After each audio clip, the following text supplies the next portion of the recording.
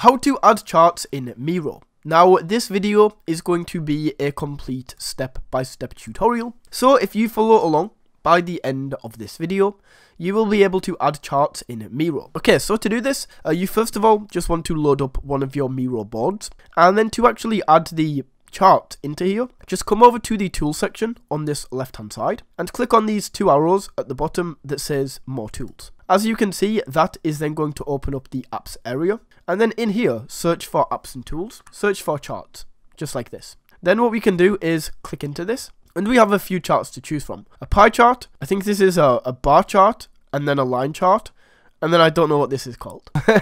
So if we just go ahead and add one of these in, you can see that it starts off really tiny. And then what we can do is go in and like edit this. So maybe we will say subscribed, because I know that like 80% of you guys aren't subscribed. No, sorry. Subscribed is like 20%. But you basically get the idea, guys. That is how you can add in a Miro chart. Just double tap and then you can edit this. And that is how you can add charts into Miro. Thank you for watching.